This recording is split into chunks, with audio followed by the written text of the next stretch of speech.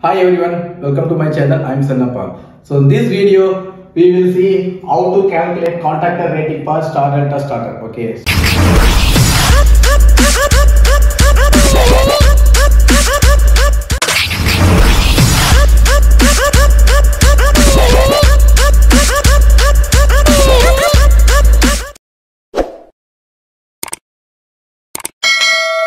So it is recommended from 7.5 kilowatt onwards we can use star delta starter. Okay. Now we will see for 7.5 kilowatt DOL starter.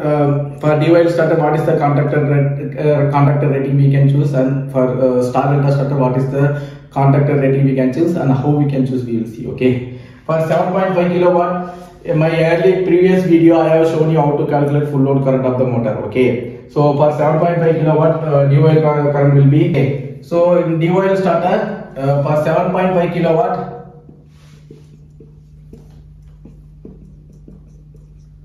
for DOL starter current will be around 13 ampere. Okay. So normally we should know what are the contactor ratings available in each product. Okay. Example, in Schneider we will start means the contactor rate is available from 9 ampere, then 12, 18, 25, 32, 38, 40. Okay. So in this case, first we should know the full load current. Okay. For 13 ampere, what is the contactor rating? Next level is available. 13 ampere full load current, we will choose 18 ampere contactor for 7.5 kilowatt. Okay.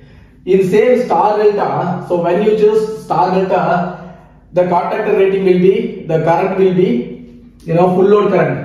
FLA, full load current equal 1 by root 3 times it will take. Okay. That means full load current equal to 13 divided by root 3. So 13 divided by 1.732. Okay.